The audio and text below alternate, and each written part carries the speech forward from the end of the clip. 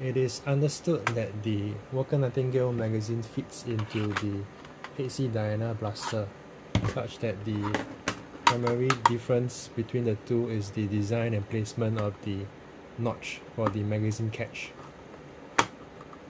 That is aside the slightly thicker dimensional characteristics of the Diana magazine in both directions, these two directions.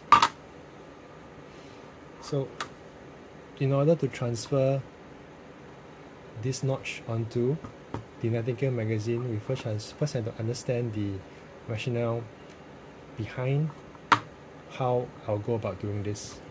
First, the key idea we want to achieve is that the dart remains aligned to the flywheel primarily, and then to the solenoid pusher secondarily. Since that form the primary comparison or the datum between the two magazines, we can utilize darts. So for these darts that were chosen, you want the firmer of the lot. I'll go by, since we want to measure, since there is a height difference between the two magazines and that the measurement is between here, we want to have the darts. It's a little difficult to explain, but hopefully you understand. I will explain it along the way.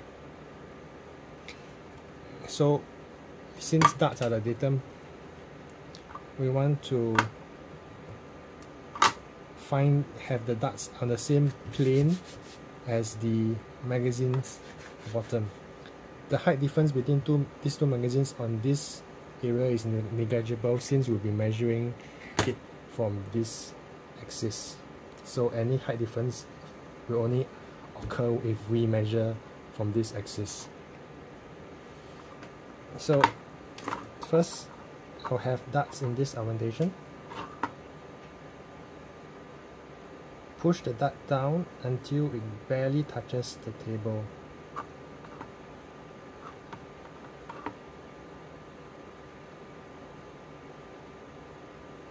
This one. The next dart.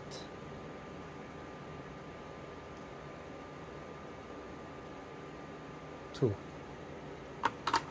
Now the magazines are placed in this orientation because I want to have the closest measurement between the two.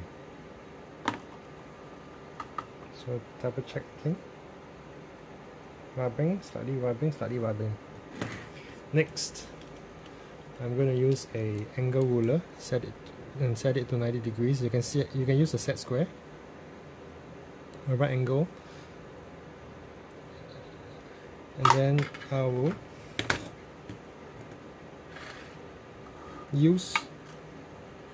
So since the datum point for this axis is set by the table, the plane, the datum point for this axis can be set with the magazine. Hopefully these two magazines are parallel. Okay. We assume that they are parallel. So this axis, the datum for this axis can be set by allowing the ruler to write along it. And then what about this axis? The magic happens when you set and you push, and now magically these two axes are set. These two and along with this axis is set. So once you have this properly positioned, you carefully clamp the magazine, turn it around, and from this viewing axis measure the difference between the opening edge and the highest point.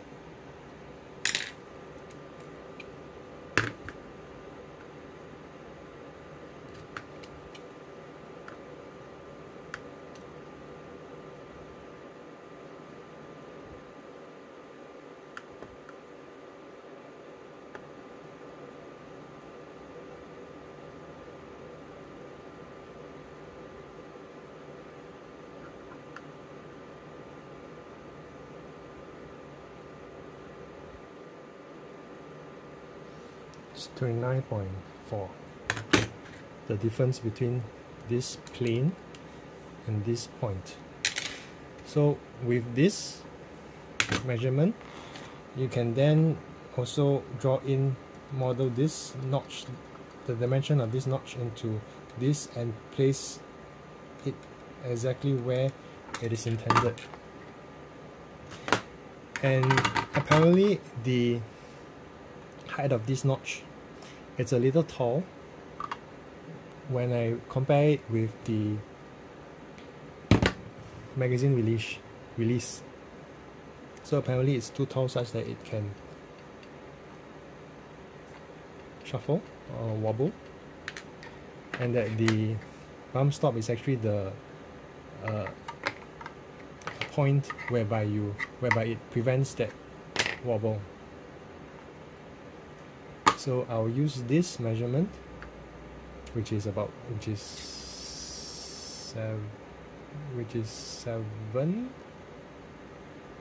Bring these measurements into the CAD program in order for me to exactly place this onto the Nightingale magazine such that the darts remain aligned with the flywheel.